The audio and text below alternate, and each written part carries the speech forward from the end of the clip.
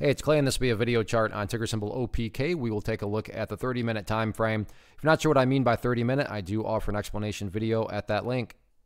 Quite the eventful day on this one, not only from the price action point of view, but you look down here at the volume and well above average volume on the day. So a lot of eyeballs on this one moving forward. And the big dynamic that occurred today from the technical point of view was the price actually broke down below a very significant area of support right here at the 203 mark. Just as a quick little history, you can see right there 203 did a fantastic job of holding that support. And then even fast forwarding to today, late afternoon, it was doing a great job of holding strong. And then unfortunately, the last 30 minutes showed up and the price broke below there.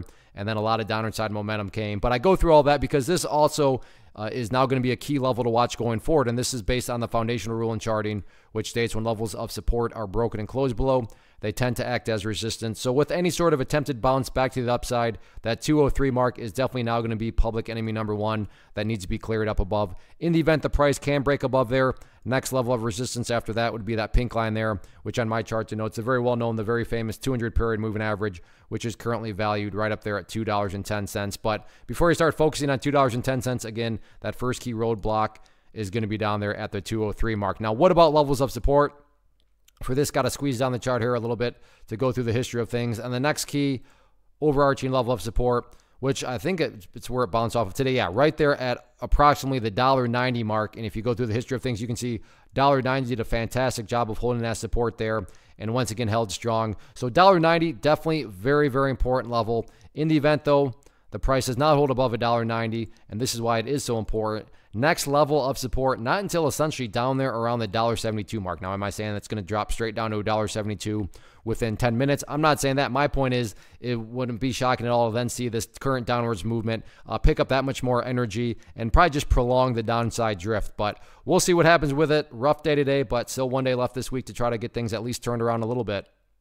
First off, thanks so much for watching the entire video. Real quick, before you go, I want to invite you to a live webinar, web class, training, workshop, online event, whatever you want to call it, but it will be me live revealing to you what I discovered that has allowed me to transform myself from being an employee to being my own boss, including how I had only one losing day out of 73 days in total.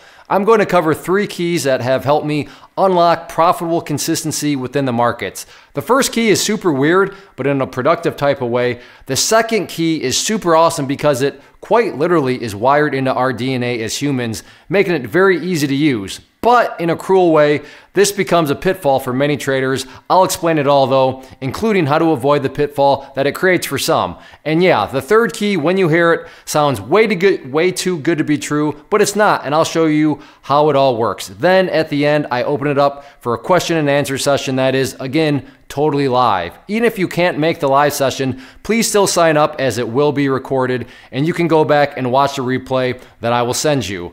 Click the image on the screen or click the link down in the description box so you can get the date and time and claim your spot, which I should note is limited due to the fact that this truly is a live event. If you have any questions, let me know. If not, I'll be seeing you soon.